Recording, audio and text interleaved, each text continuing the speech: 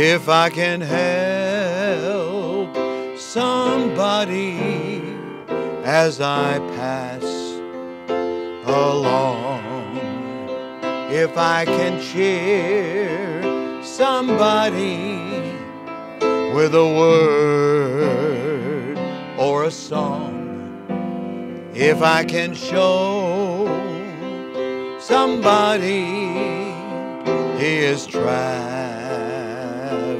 wrong, then my living shall not be in vain.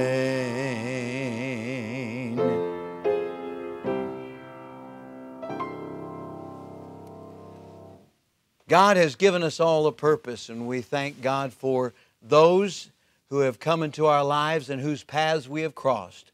Brother Gabe Rivera has a great ministry. For many years he was a missionary, a pastor, and now he has a ministry of restoring, of reaching those whose lives have been broken by sin. It is such a privilege to have Brother Gabe Rivera speaking for us today. Brother Gabe. As I have reviewed my list of characteristics that God looks for in a partner, I take note that God looks for a person who seeks no praise. That's important. In our world today, we see men and women rushing to and fro in the church and outside the church, and they're all seeking approval. And that's not necessarily wrong, but to go beyond and seek, at whatever cost, the praise of men. A great victory was won, but some could only criticize.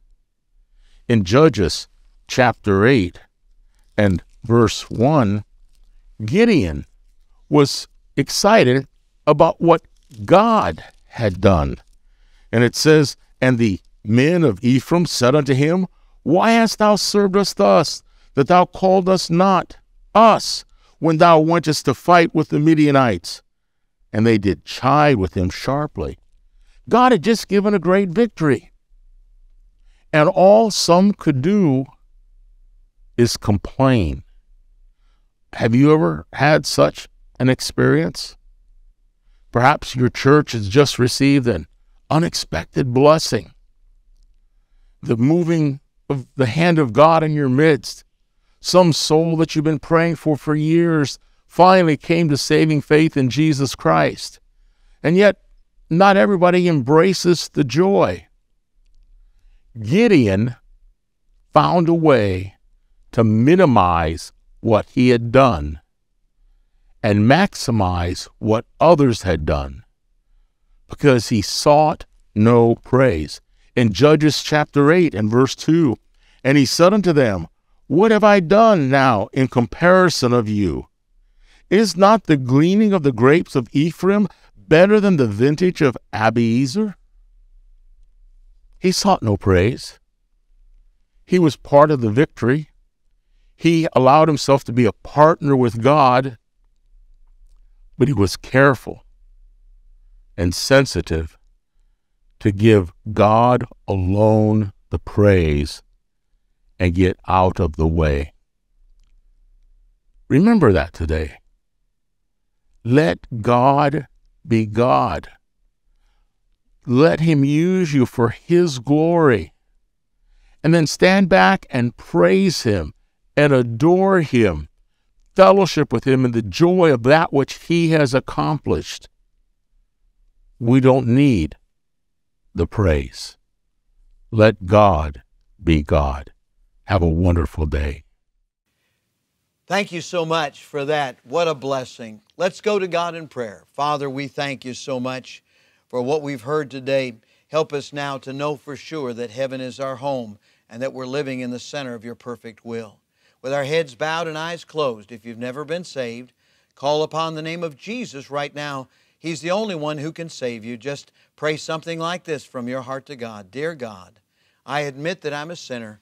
I deserve to pay for my sins. I believe Jesus died to save me, and right now I receive Him into my heart as my own personal Savior. If you prayed that prayer, won't you let us know? We'd love to rejoice with you and be a help to you. And right now, I want to encourage everyone to keep winning souls and keep on living the Christian life. Father, we thank You for the Christians out there today who've been encouraged and are going to go on for You today. Help them, we pray, in Jesus' name. Amen and amen. You know, the only way we can live this life for Jesus Christ successfully is by His grace.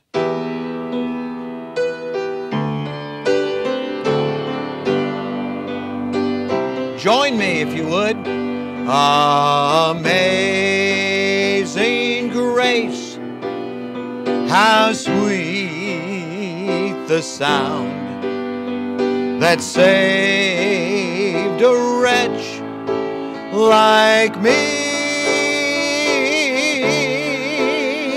I once was lost, but now I'm found. Was blind, but now I see.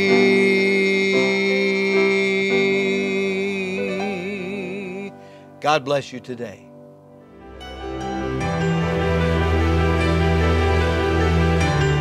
You are listening to From the Shepherd to the Sheep Daily Devotionals.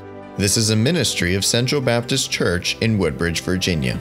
If you would like to learn more about our ministries, you can find us online at cbcwoodbridge.org.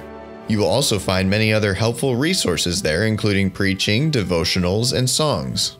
We thank you for listening to this devotional from the Shepherd to the Sheep.